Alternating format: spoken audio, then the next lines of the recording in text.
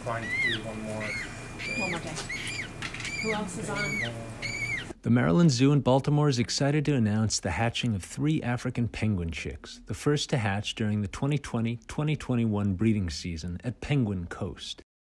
The chicks hatched on September 18th, September 22nd, and October 4th.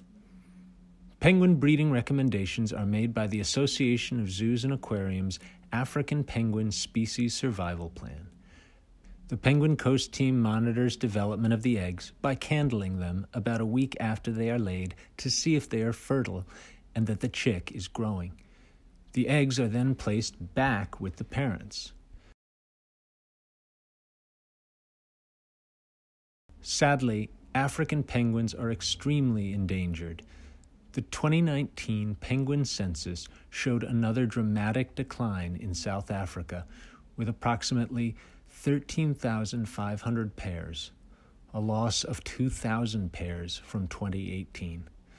The global population, which includes Namibia, is now around 18,500 pairs, down from well over 2 million pairs in the 1920s, which is a 99.2% decline over the past 100 years.